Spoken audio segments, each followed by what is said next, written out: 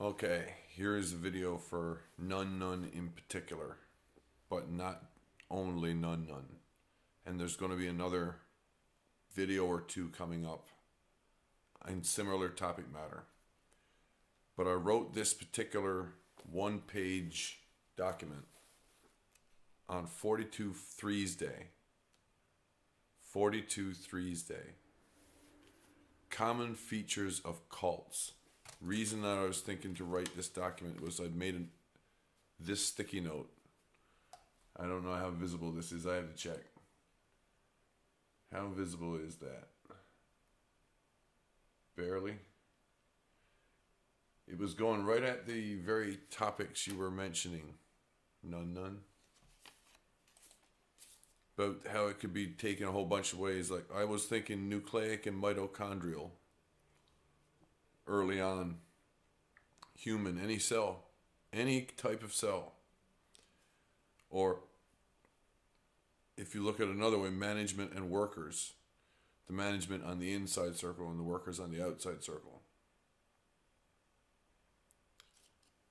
And you could even flip the letters there, W for M, and see how that works out too. That's a little quick humor. Insider linguistics. What are common features of cults? First point: insider linguistic patterns or languages. And it doesn't have to be original. It doesn't have to be original. It only needs to be insider understanding of how to read the linguistic patterns or the languages. Means that hand gestures and everything, that all matters too. Because secret battle languages using hand gestures, that's why it's a good reason to read Dune. Read Dune. It talks frankly about the use of such things. But to me it makes perfect sense and has for a long time. I asked a friend of mine a little while ago, can you please tell me or show me what you think the sign language is for werewolf? And he made a hand gesture at me, which I frankly was shocked at. In my circles, or in the circles that I sometimes watch to take cues from, that would mean something entirely different. Not that at all. Bad choice. Not the right language. It was a key moment of understanding this person, because his choice for the sign language was incorrect. I'm not saying that that's true for anybody else. Only true for this particular person. Found it odd. Second point, one that you and I have already talked about, I think, has a semi-permeable outer boundary. The interior is likewise, I say here divided, but I mean to say it's sequestered. And it has a choice of two different strategies. One is the highly ordered strategy. I have that linked in the video here already. One is the highly ordered strategy dogma. Two is the highly heuristic strategy, which is katma, which is the competing and fissioning subgroups. And I've explicitly put like a set of brackets around the second point, around the katma part, because it appears to me the katmatic type will be able to survive indefinitely.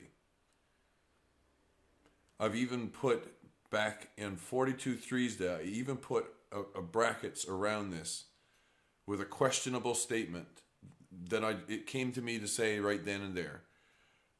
Pure, quote unquote, pure Islam versus Wahhabism.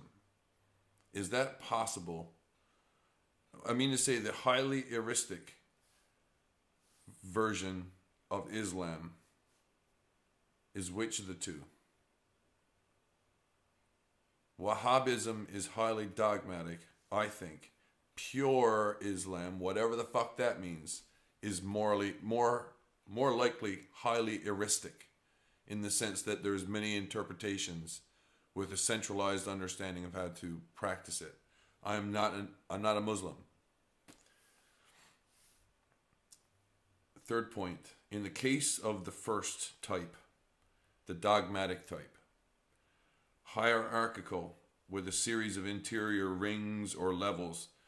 I wrote down at that time pyramidical, but it's not only that. I've since come to think of it more like a ziggurat, since it could be an overlaying set of rings that are getting increasingly smaller and smaller. And to impose the square shape of a pyramid upon it is highly suspect. It shows limited thinking.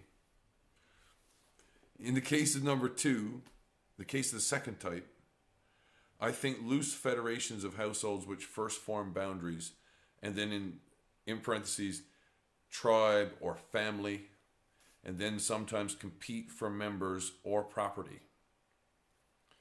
But competition tends to shift a 2 to a 1. Maybe. Too heavy competition, or competition which is bloodthirsty.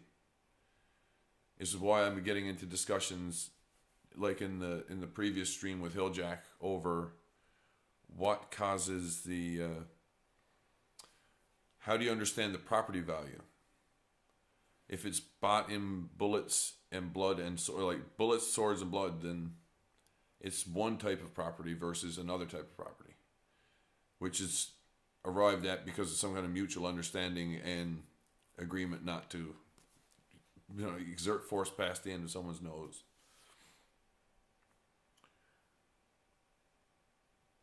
But yeah, I would tend to think that the highly heuristic from time to time, through the effects of competition, are shifted towards the highly ordered, the dogmatic types.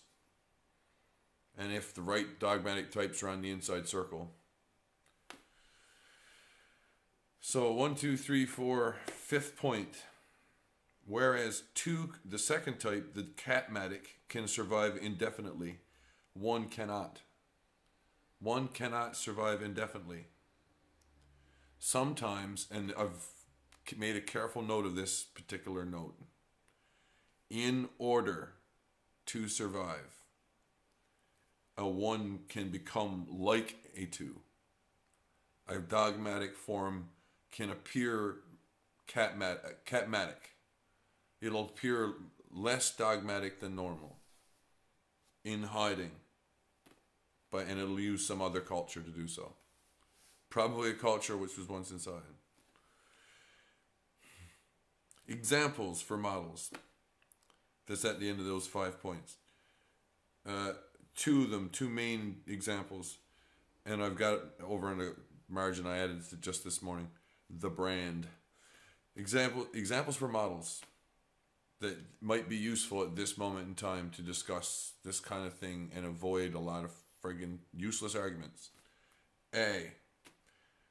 Westeros, in Game of Thrones terms. 7 kingdoms with an iron throne in the center, plus the court which surrounds it. Terms courting mean more about what you're doing close to the center of actual power. The 7 kingdoms hold each other in check. That's not quite a highly ordered dogmatic pattern, although it follows a lot of those types of rules.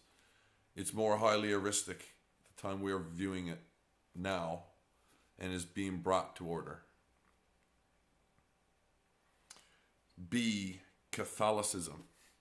And I had a blow up a few streams ago, and not a blow up, but started going after Joe Rogan when him and Brett Weinstein were talking about this very issue, whether or not Catholicism is a cult. Catholicism. There's the church / the laity / the priests / the bishops. And then by the priests, an asterisk, priests have sub-ranks. Deacons and priests and canons and archdeacons and any number of other classifications. And then so do bishops, another asterisk. You can have cardinals or archbishops. In my particular brand of Catholic thought, there are archbishops, and then the next thing you'll find higher than that is a thing called a primate, like primate, Primate, And then the very next thing in the list is the Queen, or the monarch. Queen of the UK. And I'm going to draw your attention right back to the beginning here of that little short list of 4 that I started with. The church, the laity, the priests, and the bishops. The lay members, it's possible to be a member of the church, a parishioner, and not a lay minister. Someone who has some nominal control over the parishioners, but is not a priest nor a bishop or any other kind of class of either two. So there's a subdivision of education occurring at this level in the church, outside of this level, called the laity.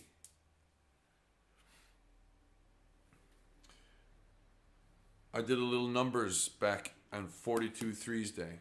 Did a little numbers research. You can double check my figures. You can dispute if you wish. Anyone else wants to. Number of Catholics worldwide, 1 billion. Nice round number. First data point. Number of priests, 400,000. Second data point. Number of bishops, I believe it's about 5,133. Give or take a few, they die quite frequently. Number 3, number of cardinals, 180, and out of that 180, only 120 are eligible to vote. You have to be under age 80 to be able to vote as a cardinal. I ran the numbers, those 3 numbers against what the total number is, 1 billion. Hey, parts in a billion. What's the parts in a billion for each of those? It's a fucking easy little calculation. 0.0004 for the priests, or 0.04% if you'd rather. For the bishops, 0.0128 or 1.28% are bishops. How does that work? How does that work?